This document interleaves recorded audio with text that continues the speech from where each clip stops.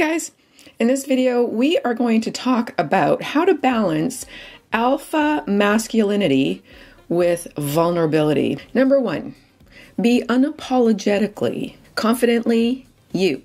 So whoever you are, be you unapologetically. This is who I am. Take it or leave it. There's the door if you don't like it. So where's the balance?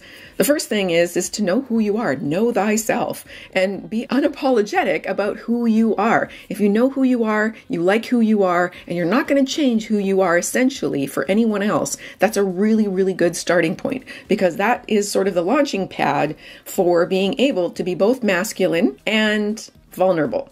So that's tip number one. Tip number two, don't give it to her all at once. So what I mean by that is that vulnerability and sharing our vulnerable side is something that should be doled out over time through trust and earn. Tip number three, you have to have standards, you have to set boundaries, and you have to follow through on consequences. So when you can do that, then she'll know that you're solid in your foundation as a man. You are grounded in your masculinity so that she doesn't see you as having to be a child that needs to be nurtured or to be mothered.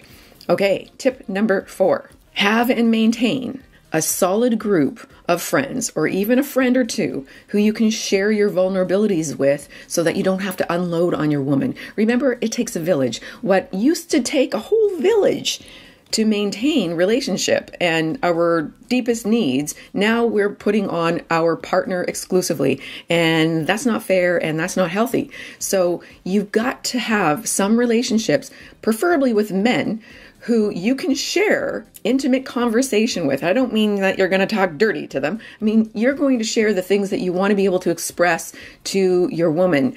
Five, we were on tip number five, and tip number five is just that. Maintain some mystery. Because again, the unconscious perception she has of constant vulnerability unloading will cause her to feel like you are a broken, needy man, and that will trigger her maternal instinct, which shuts off her libido for you.